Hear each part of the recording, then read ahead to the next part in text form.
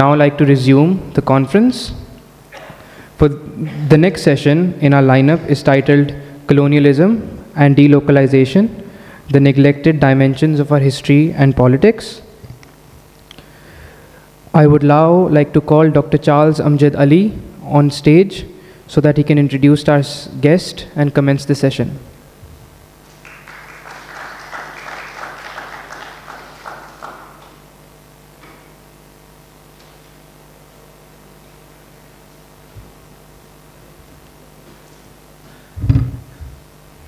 We're covering an exceptionally broad and yet a valid theme for people who have lived long-term colonialism, both direct state and also imperial market economies. But I'm here to introduce two friends, both Dr. Jaffar, he and I work on a number of issues right now. He's working at a university with which I have been attached also. But more than anybody else, I want to introduce you to Karamat Ali. One of the most difficult tasks that Dr. Heather gave to me was to introduce Karamat Ali. I did not know where to begin my introduction, sorry. I have known Karamat for a good 50 years of my life, which is almost more than 2/3 of my life. And I have got occasion that I can't bring out in public, but I can talk about Karamat, about things that we have done or left undone. And there are a lot of things that we have done which have not always been within the realms of statecraft or as a part of that statecraft. It's both very hard and easy for me to talk about Karamat. Easy because I've known him for this long, but hard is because I do not know what aspect of his magnificent, awe-inspiring and exemplary life I should talk about. Karamat is an awesome human being. And I say this to you not as a easily, let me say, impressed person. So I say this as a beginning part. We have shared high difficulty and problematics in our life, even life-threatening situation and times in our lives under various different aspects of military dictatorships in Pakistan. Now, we may call them democracy of various kinds, but the sham of democracy notwithstanding, we have fought on the issues of democracy, hope, rights, on women's issues, and also on minorities. And most particularly, Karamat's passion and love is about labor and working classes. And that's not only because of the commitment that Karamat has made, but he has fought for these rights and against state kleptocracy. And there has been a very major state I don't know how much I can say in this area before some hammer comes down my head, but it's all right. You will talk about it, Jaffar Sahab. Karamat has single-handedly come out, and I use the word very carefully, as a savior on numerous occasions for people who suffer, people who are totally dislocated, disowned by this society. And their lives and livelihoods have been threatened, if not completely destroyed at various points in Pakistan's 76-year history. And Karamat has been there and fought for their freedom, for their basic rights, and fight so that those rights, whatever they are, should not be taken away or wrenched away from them by anybody's state right. Coming from an economic and social background which we have mostly ignored, the background which we don't take into consideration as an economic factor, if every possible sources are looked at it, Karamat's success should not be there. He has fought all the circumstances, the limits of those circumstances, and has come out of it as a shining example of a man who has struggled for democracy, rights, justice, and especially for labor. I mean, Karamat, his thesis is right now sitting in front of Dr. Jaffar and I to look at and do the rightful thing. He worked at the Institute of Social Studies at The Hague and went almost to the point of PhD and decided not to pursue it. But that's not all. He has had serious company with people like the Dalai Lama. How many people can say they know even who Dalai Lama is? He has not only ate and drank, talked about it, but even tried to arrange for the Dalai Lama to come to Lahore to see the emaciated Buddha. And people just don't realize that side of the life. He has fought with people and been with people and has been serious advisor to ILO, to European Union on the labor issues in Pakistan, for both FES and also Strasbourg. He has held a long, and I would argue, very authentic struggle against military dictatorship. There are a lot of people can talk about it. Karamat has carried that battle almost all his adult life. Not everybody, and he has survived. So he's sitting in front of us and we can celebrate him today. Karamat has been part of the inner circle with our great artists like Faiz Ahmed Faiz, and has a very proud picture in his house with Faiz Ahmed Faiz and Karamat sitting at his feet, which is a great example of where he was. But besides that, he's also been a student of Sadiq Khan, doing calligraphy. So please put those two together in your head and you'll begin to figure out who Karamat is. He sat in Lahore when Sadiq Khan was painting the roof of Lahore Museum. And what he did there, I'm not going to talk about, but I'm going to. And this is Zia's period. Please understand what I'm talking about here. So he has sat with them. He has even had encounter with a neighboring Hindutva man of Modi in Gujarat, and he walked out of the conversation with him. So I'm telling you these things because I know them personally in our conversation. This, I don't know, Jaffar Sahab, I have not had the time to look at your brilliant book that you have written on Karamat, and you will talk about that. But this is my own part of the recollection sitting with him. So he went to Gujarat and came out, and I'm finishing this very quickly. Karamat had a long life involvement with labor, and coming from the heritage himself, that heritage, he was a child labor, which most people don't even know. He has an unbroken lifelong struggle for labor and the trade union movement, and is the founder of one of the leading civil society institutions dealing with the labor rights issues. That's the Pakistan Institute of Labor, Education and Research. And 3 of its board members are sitting right here in, in this thing, right? Asma is there, Dr. Jaffar is there, and then I've been attached with it for almost all my, what I call cognitive life.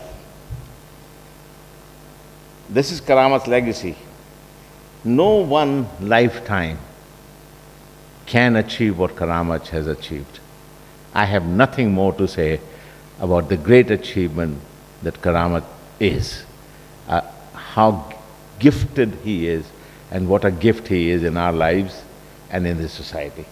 I can of course talk about my friend Karamat for a long time, but I don't want to take away from Dr. Syed Jaffar Ahmed, who is about to deliver a highly important lecture on colonialism and decolonization. And as we have always worried, we all knew about colonization, but decolonization becomes a much more complex issue. The neglected dimension of our history and politics. This has been the theme close to Karamat's heart, and he has pursued it all his life. Thank you very much, and welcome, Dr. Jaffar.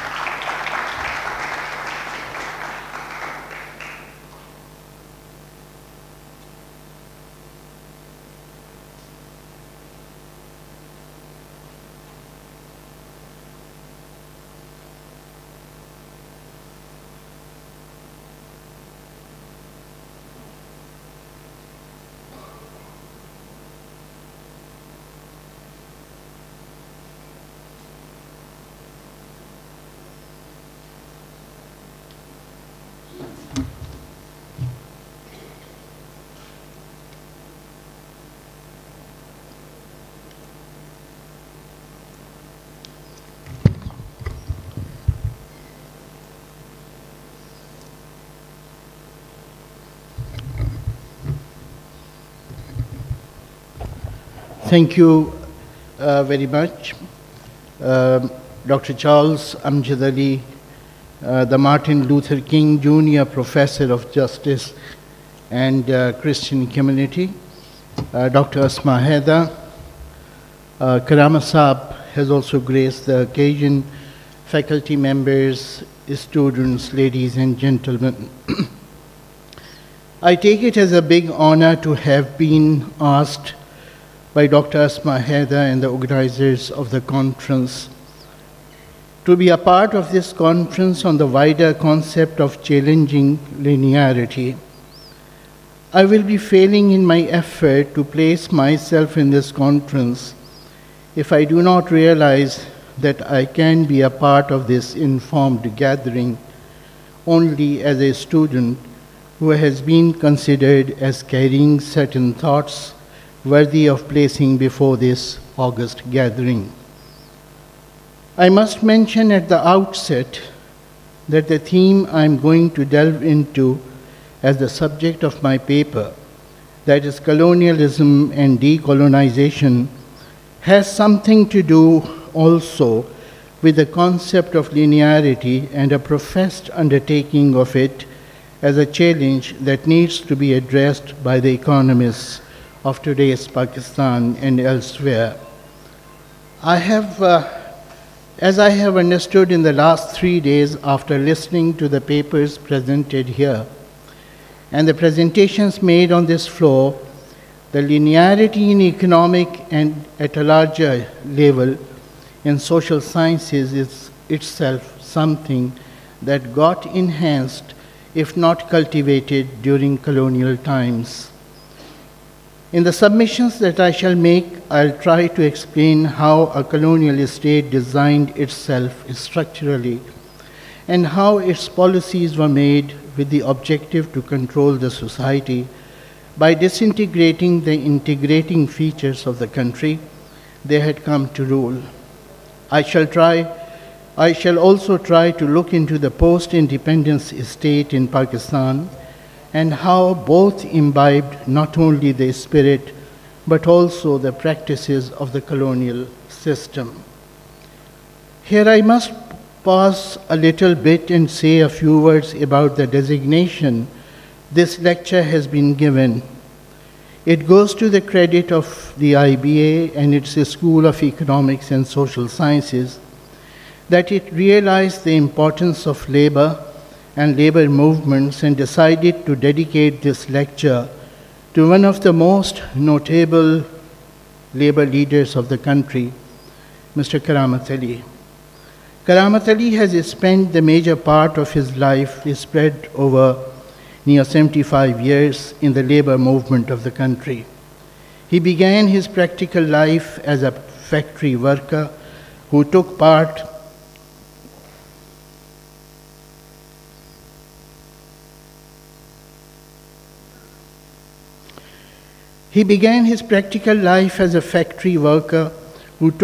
in industrial relations dialogues, labor strikes, sit-downs, and other agitational activities with the aim to seek better working conditions for the laborers. Along with his preoccupation in the factories and on the streets, he also continued his education. In the early 1980s, with the support and patronage of some of the most committed civil society figures of the country, like Professor Karar Hussain, Mr. Ghulam Kibriya, Mr. M.B. Naqvi, Mr. Nabi Ahmed, and Dr. Zaki Hassan, he established Pakistan Institute of Labor Education and Research. This institute took to itself the responsibility to integrate the trade unions' work, bring them under one roof to evaluate their past and to program their future, and also to connect with the trade union movements abroad. Pilar also served as a research and teaching institute for the labor and those who aspired to do research in labor-related themes. Inspired by the writings of Paul Freire, Pedagogy of the Oppressed and the Politics of Education, Culture, Power, and Liberation, Karamat Ali and his like-minded colleagues embarked upon a mission aimed at creating a new knowledge base in a post-colonial setting, aspiring to educate the labor along a wider socio-economic vision above mere economism that had encaged a good number of trade unions and their work. In the last around 4 decades, the Institute has produced a number of books, research-based reports, projection material, and has also trained at least 2 generations of labor activists, researchers, and others.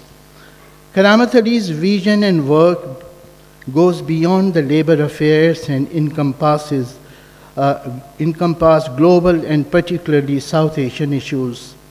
In the domain of peace and peace movement, he has made significant contributions, and therefore he is today very rightly acknowledged as one of the most notable peace activists of South Asia. The colonial and the new colonial juxtaposition that had once ignited his realization of where to begin his work on labor movement from has also encouraged my years-long endeavor to understand the state of and society in contemporary Pakistan in the background of their colonial past. This paper, entitled Colonialism and Decolonization, the Neglected Dimensions of History and Politics, is a modest outcome of this very endeavor. As I said that I am standing here more as a student of history and politics, I am tempted to revisit our creation as a nation-state, or to be more precise, a nation-state to be, and to see the path traversed by us in the course of time. I will begin by highlighting the fact that 76 years ago, in 1947, Pakistan's emergence on the map of the world was a momentous event and a unique occurrence. Pakistan's independence, as we call it, was a more meaningful happening as compared to what generally we have made of it. Pakistan's uniqueness owed itself to its newness, for in contrast with other countries which got independence around the same time when Pakistan became independent, Pakistan was never on the map of the world as a separate political entity before August 1947. The other newly independent countries had already been there almost with the same territorial boundaries before they were annexed by foreign powers like Great Britain, Holland, France, Spain, or Portugal. These countries fought against foreign rule, launched their independence struggles, and eventually succeeded in realizing their lost status. These countries could hardly be called new countries. They were old but were reborn. Pakistan was different from them. When the East India Company annexed the regions of Indian subcontinent one after another, it did occupy those regions as well which later became part of Pakistan. But at that point of time, when they were annexed by the company, they simply were a part of a wider India. It was at the end of the British occupation of the subcontinent that some of its regions, the Muslim majority provinces, were grouped together to give shape to the Federation of Pakistan.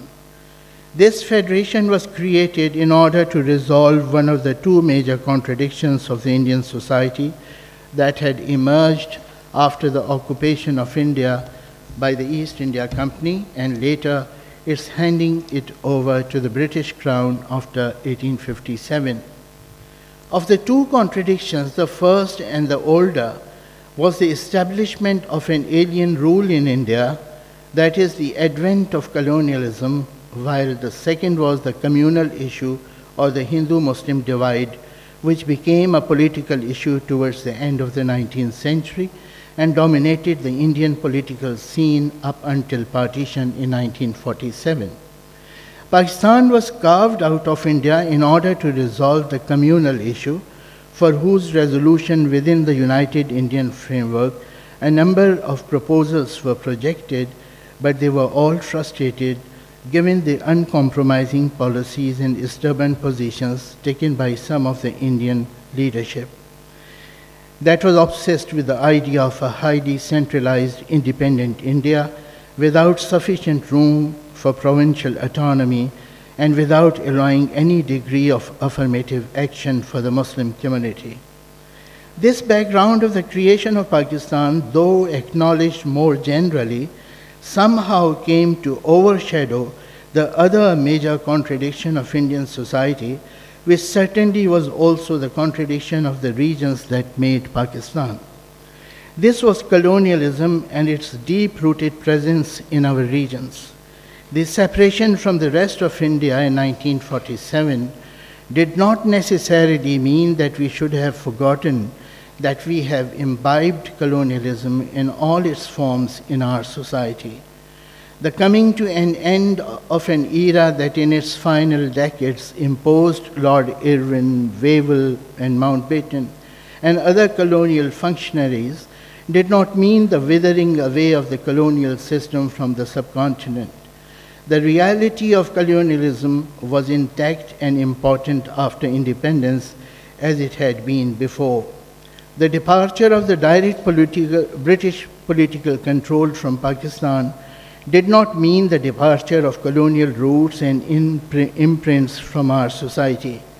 Perhaps the most important negligence and failure of our country, our successive governments, our policy makers, our intelligentsia, and our academia were that all of them failed to look back at colonialism and its role in the restructuring and reshaping of the Indian society, and also its deep-rooted impact as it continued to affect our country after independence.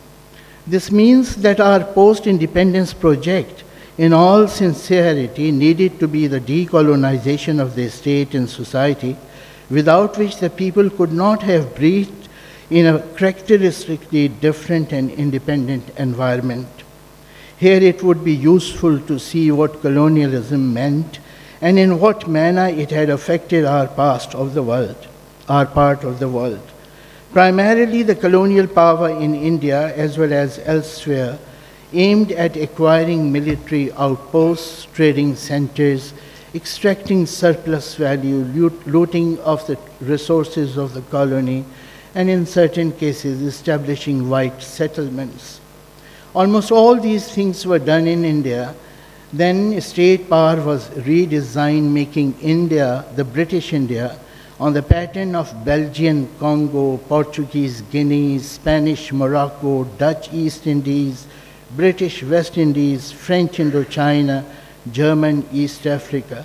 In giving these names to the lands they had taken, the European powers were openly proclaiming their intention to rule over them as subordinate parts of their own metropolitan states.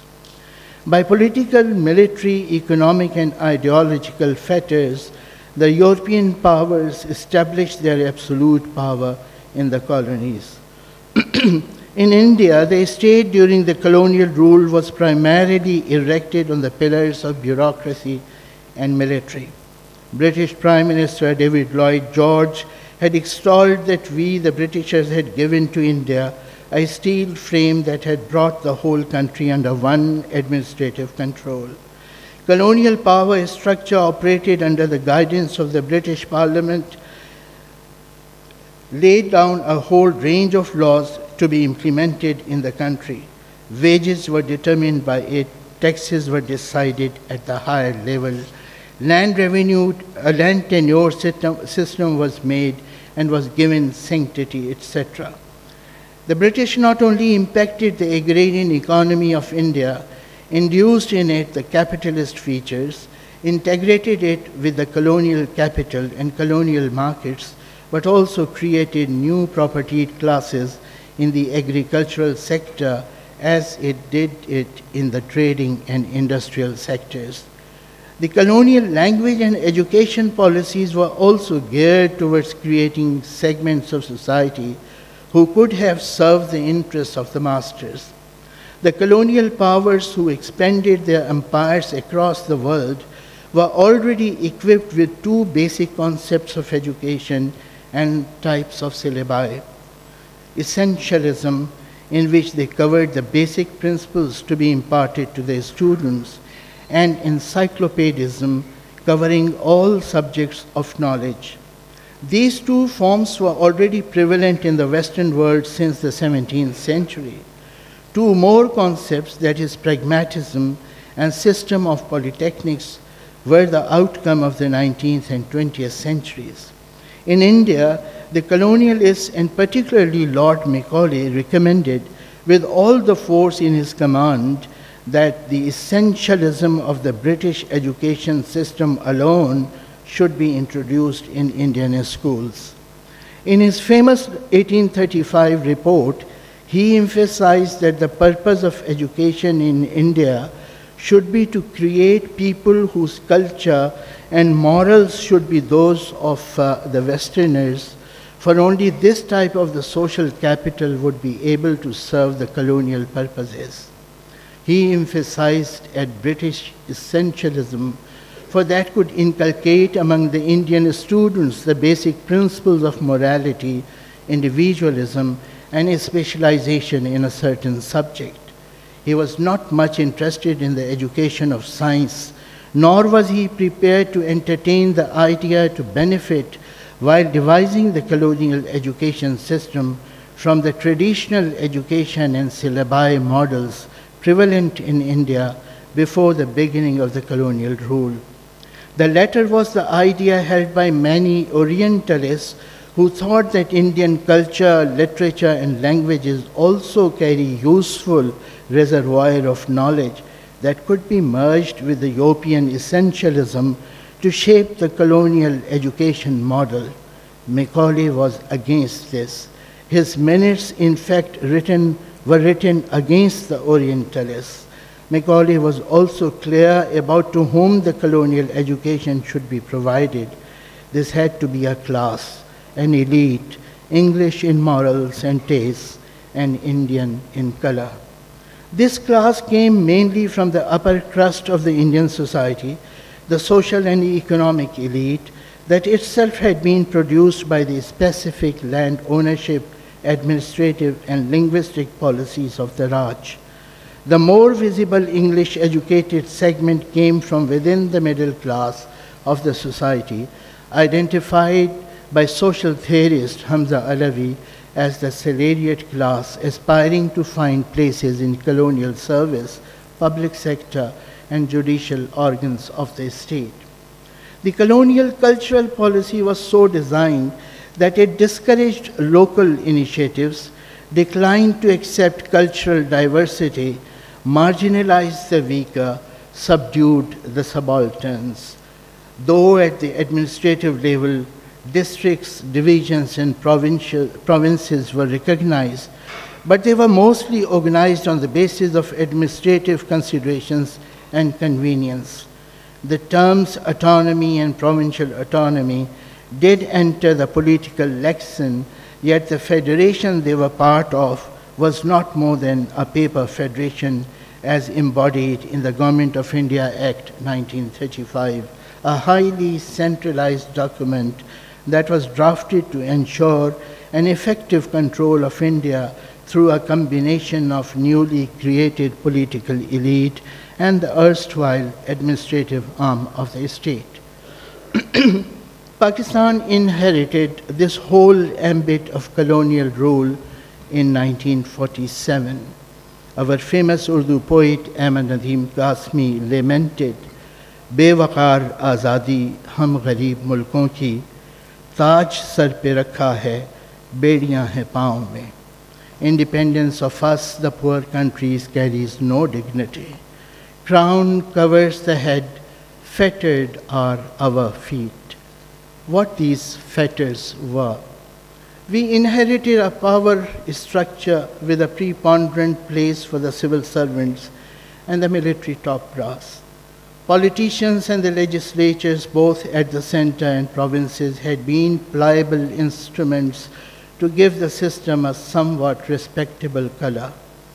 It was the civil-military alliance that had taken Pakistan into the Western military alliances like SEATO and the Baghdad Pact that later became CENTO, and had paved the way for the subjection of the country to foreign dictates.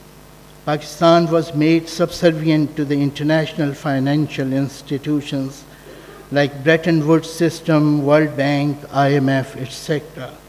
Instead of opting for a non-aligned foreign policy, Pakistan not only accepted to become the most allied ally of the United States, and at times offered to act as the frontline state in American geostrategic designs.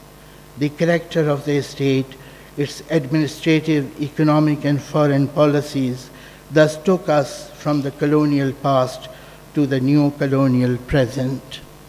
Under the foreign-inspired, highly centralized structure of the state, there was not much space for the constitution and constitutionalism, parliamentary democracy, federalism, and all those values of social justice that had been the recurrent theme of the founding fathers, who had spent all their lives for the realization of a socially just society for the Muslims of Indian subcontinent and later Pakistan.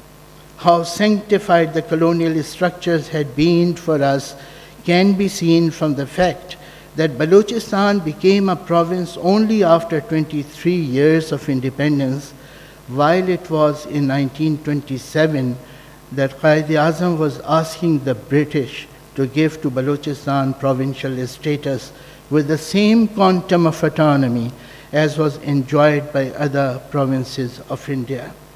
Not only this, federally administered tribal areas, the so-called FATA, a category given this name by the British, could merge with the Pakistani province Khyber Pakhtunkhwa in 2018, that is after 71 years of independence. For more than 7 decades, it remained outside the normal legal ambit of the country. This also means that the state of Pakistan could not realize its writ over its entire territory even after 7 decades of independence. Going by the 4 elements of H.J. Lasky's state, with the people, government, territory, and sovereignty, which we teach to our students, our state faltered on the latter 2 for 7 long decades and continued the colonial system of control on a significant territory and its inhabitants. The constitutions themselves did not have easy sailings in the country. For 9 years, Government of India Act 1935 reigned supreme, and through it the colonial authoritarian arrangement of governance permeated in the body politic of Pakistan. The 1956 constitution was abrogated just 2 years after its inauguration. Field Marshal Ayub Khan gave a constitution in 1962 and himself abrogated it in 1969. Pakistan could get its unanimously accepted constitution only after losing half of the country and 54% of its population. Justice retired Dorab Patel once observed that all the constitutions of Pakistan imbibed the spirit of 1935 Act. The Constitution of 1973 was suspended in 1977, was restored in 1985 with amendments imposed by the Chief Martial Law Administrator, making it more of a presidential system. It was restored in 1997 to be put in abeyance in 1999 and was altered at the behest of another military ruler. It was only in 2010 that through the 18th Amendment, the Constitution's parliamentary character was restored and the ambit of provincial powers was enlarged. So the record of constitutional governance, which is so crucial for state-society equilibrium, and that ensures the continuity of citizens' social contract with the state, has largely remained dismal. In the presence of disconnect between state and society, what the latter is left with is at best certain concessions or rewards. It is not what they get by way of their right. We know that rights make a people citizen, while their absence and mere living on concessions render them to be the subjects. 76 years back, they certainly were subjects. They still long to become the citizens. In the socio-economic sphere, the most representative feature of colonialism transforming into new colonialism was the continued domination of the feudal class in our agrarian society. This class was created, protected, and nurtured by the British. Long time ago, economic historian S.M. Akhtar had disclosed that none of our feudal lords had his property ownership papers showing their date of origin going before 1857. They were the people who had served as collaborators of British rule. Lands were granted to them as rewards for their role in the establishment of the colonial rule. Later, the British introduced permanent land settlement acts to prevent the local landed elite from selling and mortgaging their lands. The Sindh archives in Karachi houses numerous such documents of rewards, including the Afreen Namas, certificates given to those locals who had spied for the British.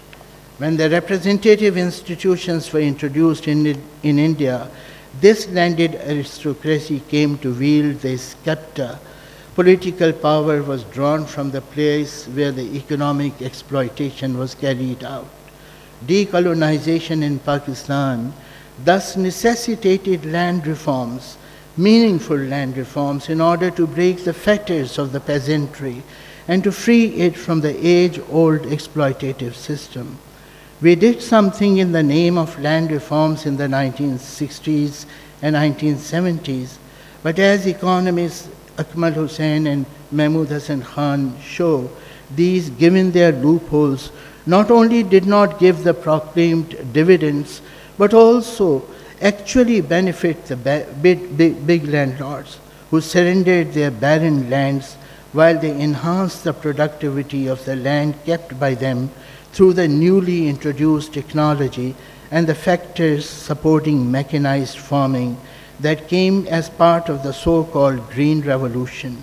Over the years, due to certain local and international economic factors, feudalism has weakened in certain regions of the country, but the overall domination of the big landlords still remains intact. It was the very new colonial ambit in which our education and cultural policies were conceived, based not on the acceptance of the actual Pakistani reality, Pakistan's highly rich cultural diversity, our great historical heritage, our people's creative urges, their skills and initiatives, but on the projects designed at the higher level by those who were not oriented towards the people and their uplift. Their concern had been to ensure the continuity of the country as subservient to the global capitalist market, its mechanisms and modalities.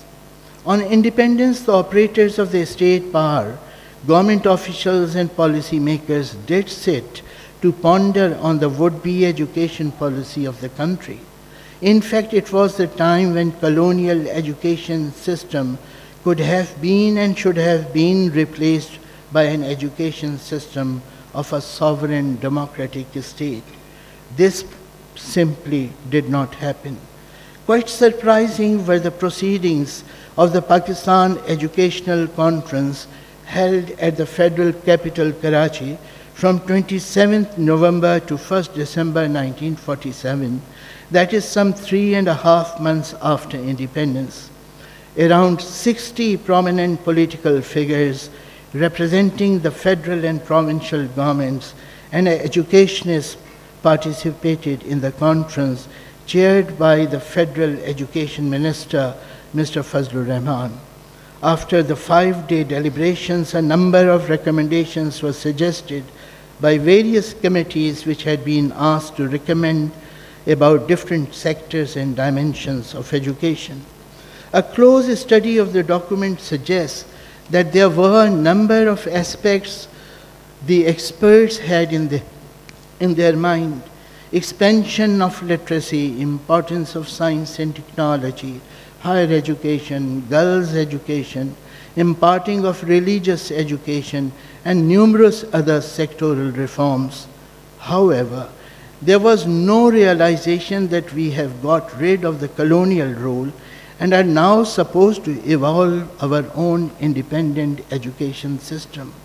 The learned gentry seem to have no idea whatsoever of what a democratic education system of an independent country meant, and how the people belonging to different parts of the country with their cultural, linguistic, and historical background could be made an active partner, both as the facilitator as well as the recipients of the new education system.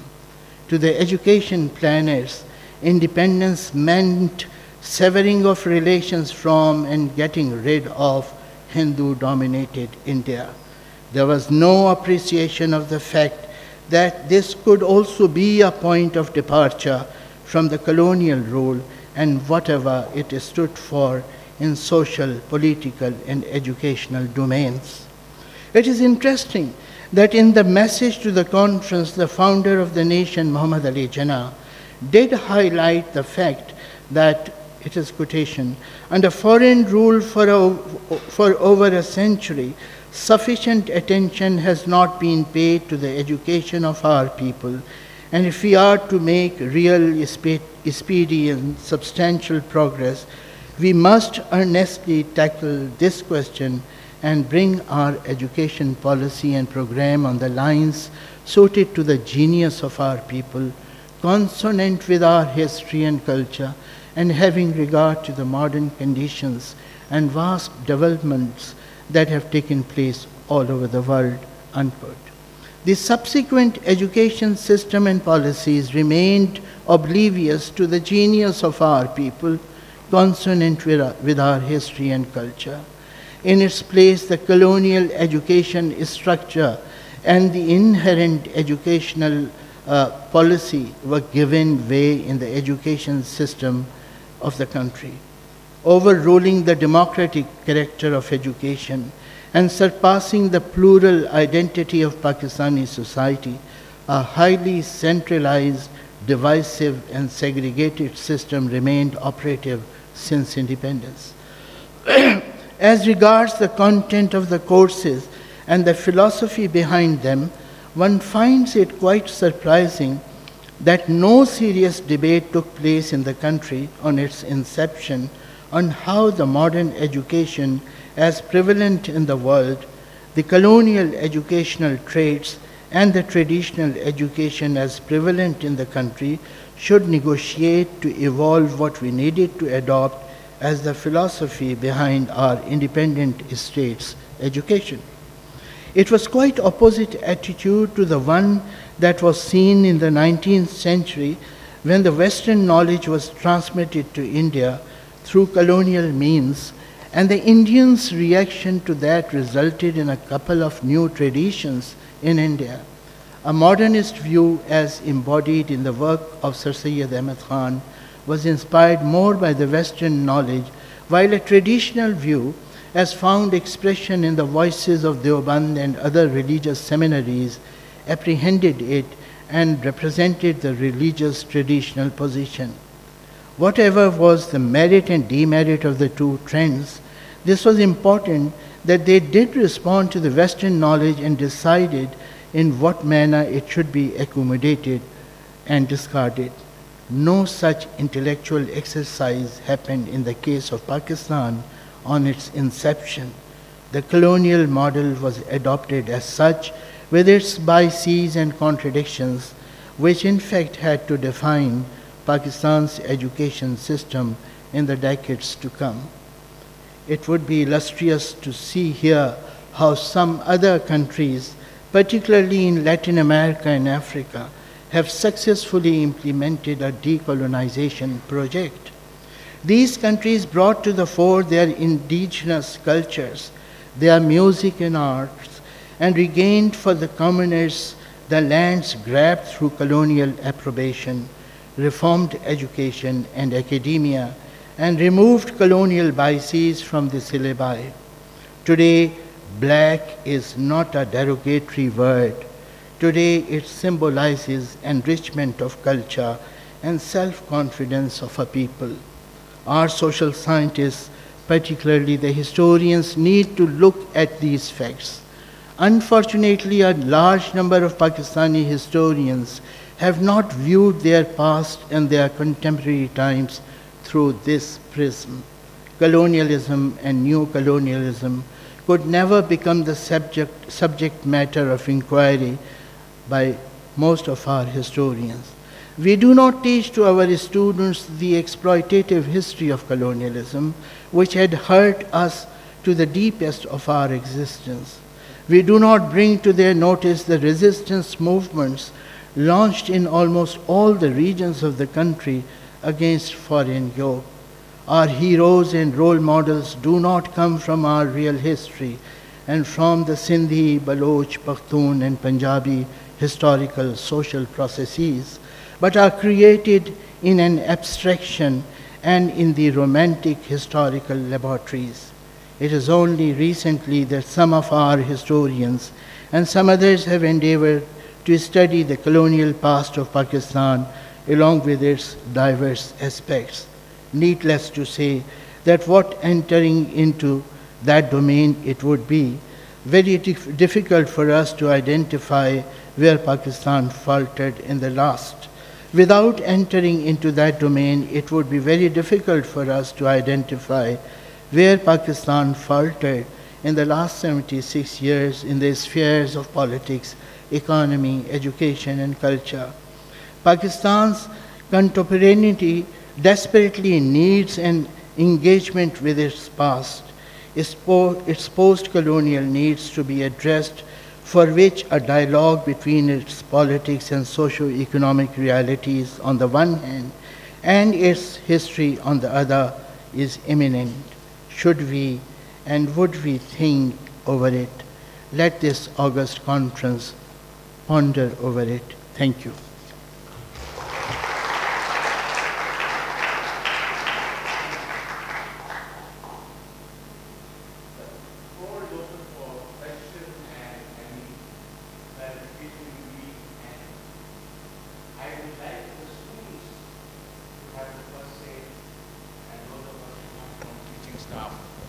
Give them the space.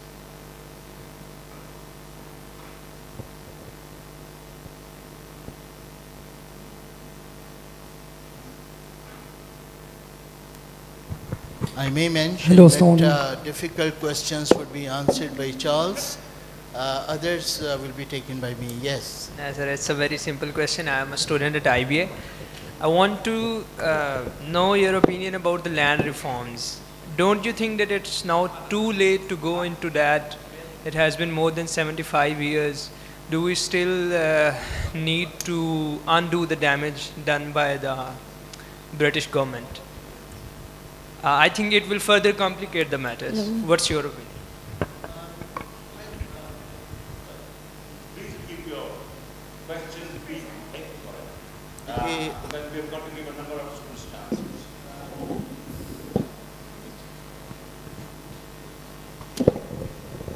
Thank you.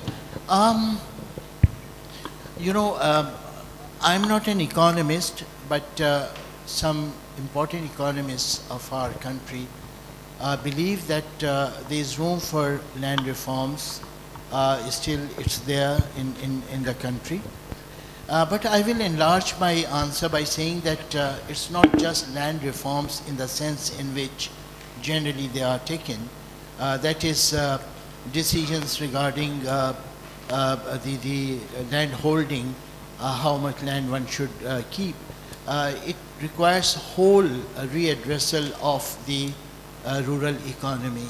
A number of new things have happened over the years which were not there in 1960s or 1970s when these land reforms were introduced. Tekdari system, contract system is so common in agriculture now. This is one important thing. Then land tenure is still an issue. The question of who can till the land easily is again an important thing. Recently we were in Sakhar in a conference.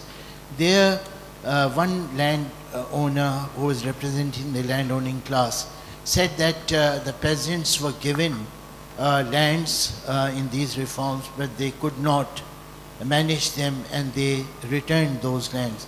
So that tells more about, not as much about the inefficiency of the landless peasants, but more about the fact that giving land to the landless peasants is not sufficient. They should be facilitated to make that land productive and agriculturable. Hello, Assalamu alaikum, sir.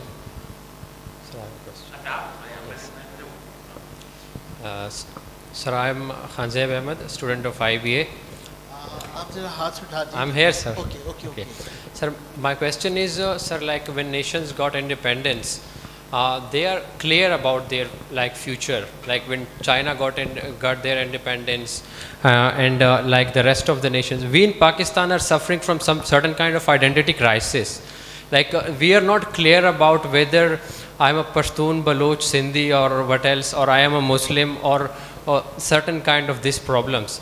Like our pathway is not clear, not from our syllabus point of view, and neither from our, we have like the whole of 76 years of history.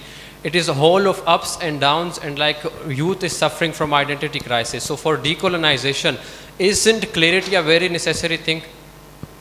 Yes, when I talk about decolonization, I mean this, that Pakistan should have been developed as a federal democratic state right from the beginning, which necessitated the acceptance of all our provincial identities. It's no good to say that I'm not a Punjabi and I'm not a Sindhi or Baloch, we are all Pakistanis. No, historically we are first Punjabi, Sindhi and Baloch, etc. Then we became Pakistanis. So one can have multiple identities. It's not necessary to disown other identities in order to emphasize at one identity, one. But when this is done and it is sort of suggested that no, we are only and only Pakistanis, it amounts to forcing the people to accept that centralized, model that the state is trying to graft on the society and trying to force the people to accept, which the people have not accepted. And this is a one-way exercise. That is why Pakistan is facing all these crises. The day Pakistan will accept these identities and would try to evolve unity from this diversity, that day this crisis will start diminishing. Hello, Assalamu alaikum. I am here, me Mukhtiar Hussain from Karachi University. Sir, I have a particular question about Sir Syed Ahmed Khan. You talked about him. That I want to just clarify that what he role played. There is some misconception about him because of some historians say that he played a role behalf of the colonizer. Would he played or not? And another question is about education. In last, I listened from you, K.K. Aziz, in his book, Murder of History. He talked about that we misbehave with history.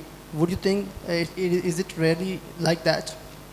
Many of the facts written in K.K. Aziz's book are correct. I mean, he's very right when he identifies factual mistakes in our history books, which are quite in abundance in our schools and colleges syllabi. Coming to Sir Syed is a complex subject, but I would say that he was someone who realized that the Muslims of India, and particularly the middle class of India, that had better representation in particularly UP, in the official jobs, their interest lied in associating with the British system of education, etc. He argued for that. But to some extent he was successful, but in certain other domains he was not that successful. His efforts to harmonize Christianity and Islam, and his formulations like the Quran is the word of God and nature is the work of God, those things did not, materialize. It never materialized even in the Western world, where they tried to become bridge between religion and science.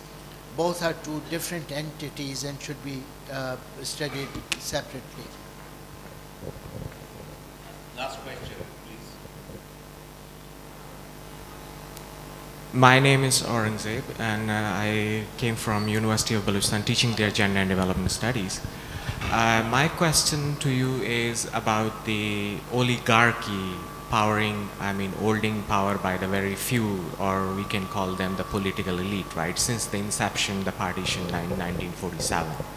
So very brief and straightforward, I would like to know that what is the way forward? I mean, still we have seen that as far as the legal system, as far as the educational system, or the social fabric, the very social fabrics is concerned, that's controlled by the very few dominant, the dominant few, right? So what's the way forward?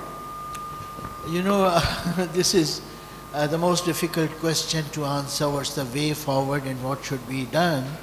I may mention that you refer to the concept of oligarchy that was presented by Professor Hamza Alavi.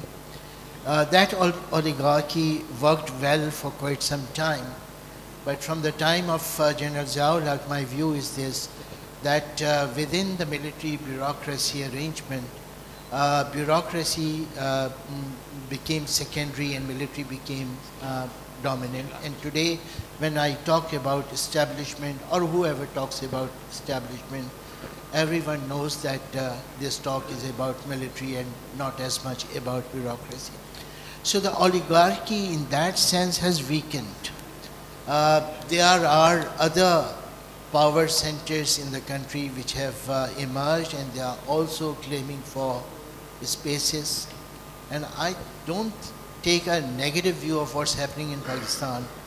I take a positive view, because conflicts pave the way for new roads or new way outs. So I don't think that things have gone to the place where we say that now this is the end of it. I think from this complex and contesting situation, better options would emerge. Last question, Syed. Then, right, Hi, I'm a student from IBA, Economics Department. You mentioned in your lecture that a really important part of academic discourse is the concept of decolonization and colonization, right? But academia has been doing that since a very long time. And I mean, it's not very major in Pakistan, but to what extent does academia have that power to make actual change? Because there's currently a genocide happening in Gaza. And academia has been talking about, which is an extension of the colonial project and an extension of modernity and colonization, right? And so when we are seeing people die in the real world, and then there is academia that's still pretentiously talking about decolonization, so where is this change happening? And how do we integrate that? You have, integrated both issues. As far as Palestine issue is concerned, I think that different segments of Pakistani society have raised their voices against the genocide in Gaza. I have myself spoken on 2 platforms, and other conferences are going to be held in near future. So I don't think that there is total silence at the level of academia, or even at the level of media. What the government should have done, this you all can understand what type of government we have, how much powerful it is, what if they have powers, what they would have done. So I don't think that I can comment on that, but as far as the media and academia is concerned, voices are being raised from our side. I have been instructed to give 5-minute break, and there is one question. Well, thank you so much. Thank you for that overview, Dr. Jaffar. एक सवाल ये था कि आपने कहा कि कोई ख़ास डिस्कशन नहीं थी पार्टीशन के बाद कि हमें किस तरह डिकॉलोनाइज करना चाहिए अपने एजुकेशन सिस्टम को. एक तो होता है कि डिस्कशंस होती हैं लेकिन इम्प्लीमेंट हमारे यहाँ अक्सर नहीं होता, बहुत सारी बातें हुआ करती हैं. तो कभी फैज़ वगैरह और भी बहुत सारे कुछ अदीब थे और इंटेलेक्चुअल्स थे, उन्होंने तो डिकॉलोनाइजेशन पे ज़रूर डिस्कशन की होगी, including at the educational level. उसके अलावा 3 किस्म की शायद जुल्फ़ी भुट्टो के टाइम में, फिर ज़िया के टाइम में और उसके बाद शायद इमरान खान के टाइम में एक इंडिजनाइजेशन पे बात हुई थी और नॉट वेरी इफ़ेक्टिव, लेकिन कुछ किस्म की कुछ मूव्स हुए थे कि करिकुलम में. ख़ास तौर पे अक्सर अमूमन ये करते हैं कि चलो डिकॉलोनाइजेशन का मतलब है थोड़ी अरबी और फ़ारसी डालो, तो ये, लेकिन उसके बारे में थोड़ा सा कमेंट कीजिएगा कि बुरे ही एफर्ट सही, लेकिन थोड़ा बहुत इस बारे में सोच थी. ज़रा आई थिंक मैं आपसे इत्तेफाक नहीं कर सकूँगा, इसलिए कि कोई ऐसी मीनिंगफुल इफ़ेक्टिव नोटिसिएबल मूव हमें नज़र नहीं आती. हमारे अदीबों और शायरों ने जो कुछ लिखा वो बहुत कुछ था. That was protest against social injustices, political injustices, उसके ख़िलाफ़ protest था. लेकिन colonial structures को study करना और उनका alternative suggest करना ये नहीं हुआ हमारे यहाँ. किसी हद तक अगर मैं political arena में देखूँ तो शायद नेशनल अवामी पार्टी का जब मैनिफेस्टो बन रहा था तो वहाँ पे इस तरह की गुफ्तगू हुई जो उनके मैनिफेस्टो में रिफ्लेक्ट भी होती है. जब उन्होंने कहा कि हमें वेस्टर्न अलाइंसेस से निकल आना चाहिए और हमें प्रोविंशियल ऑटोनॉमी चाहिए, और प्रोविंशियल ऑटोनॉमी सिर्फ पॉलिटिकल सेंस में नहीं थी, वो कल्चरल ऑटोनॉमी की भी बात कर रहे थे. तो वॉइसेस थी, अब्दुल समद चकज़ई और गफ़ार ख़ान और GM सैयद, इन लोगों के रोल को हमें अंडरमाइन नहीं करना चाहिए, इनका रोल था. लेकिन जिस वक्त मैं बात कर रहा हूँ एकेडेमिया की, तो मेरे जहन में ये लोग नहीं थे. मेरे जहन में वो प्रोफेसर साहिबान थे जो हमारी एजुकेशन पॉलिसी बना रहे थे. उनमें बड़े प्रोमिनेंट लोग थे जो बाद में वज़ीर बने. Doctor Mahmood Hasan Khan, vice chancellor of Dhaka university, doctor Ishtiyaq Hussain Qureshi, who later became vice chancellor of Karachi University, and both became education ministers in the federal cabinets also. Pir Ilahi Bakhsh, who was the education minister of province of Sindh, he was sitting in that group of people. इन सब लोगों को, यानी क्या पीर इलाही बख्श साहब को नहीं मालूम था कि सिंध की कितनी स्ट्रगल रही है कलोनियलिज्म के ख़िलाफ़? ढाका यूनिवर्सिटी से आने वाले हमारे प्रोफेसर साहब को नहीं पता था कि बंगालियों ने कितनी स्ट्रगल की थी अंग्रेज़ी इस्तेमार के ख़िलाफ़. वो सारे डिस्कशंस नहीं रिफ़्लेक्ट होते इस रिपोर्ट के अंदर जिसका मैंने हवाला दिया. और ये पाकिस्तान बनने के 3.5 महीने बाद ये गैदरिंग हुई थी. I'm sorry, I can't take any more of your questions. Dr. Jaffar, I'm grateful for his profound insights that you have provided us. I mean, one issue that troubles me still is that the two most colonial institutions in Pakistan is the army and the bureaucracy. They are by nature, by ontology, if I can use a philosophical jargon, basically colonial institutions. I mean, I live in Pindi, and right across me was a road that was going through, and they just blocked it. They just decided to say, so they wrote on the side of the road, no civvies allowed. I remember the time when I got bored where they said, no Indians allowed. Now they've changed the term to no civvies allowed.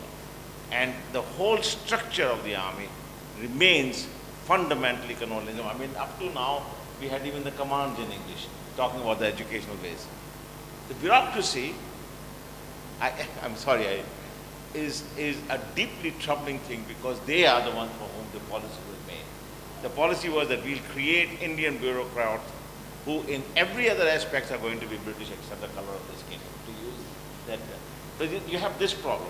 The third problem, I think, is the post-colonial period, when Samuel Huntington argues that the army is the most right organization in a post-colonial state to bring about democracy, except we never got out of it. So that, I'm just raising that it's just not the feudal.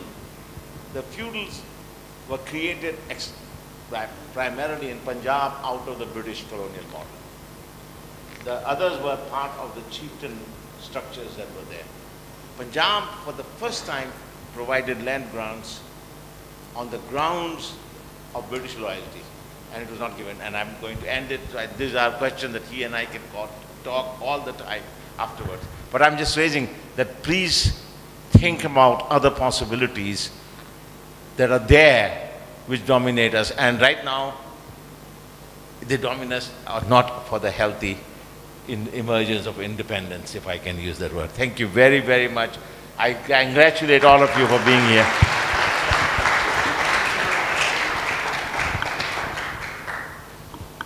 I would request Dr. Karamat to present this to Dr. Jaffar.